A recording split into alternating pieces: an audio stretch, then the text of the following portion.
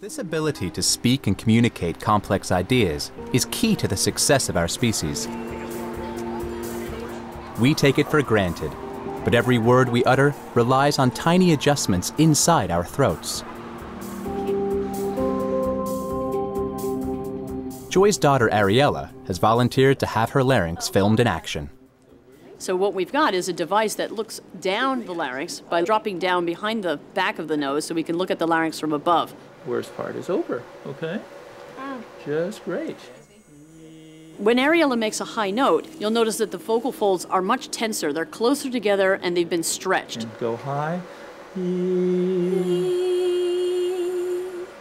go low. When she makes a lower note, there's more of a gap between them, and they flutter more visibly. Good. You want to do something funky, doing with a beatbox? Oh, yeah, yeah, let's try that. Ready? And go.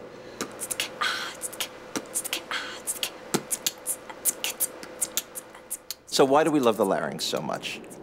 It's a structure that sits in the middle of your throat, and it's probably the most important, least known structure in the human body. Okay, that's fine, Ariella. Well done.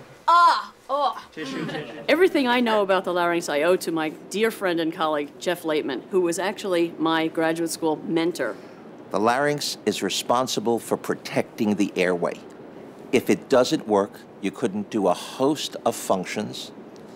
You couldn't lift a heavy object. You couldn't go to the bathroom and poop if you were constipated. And a lady couldn't give birth to a baby without somebody helping. Think about this.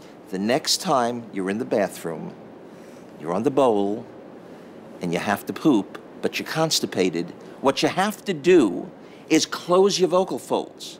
Hey!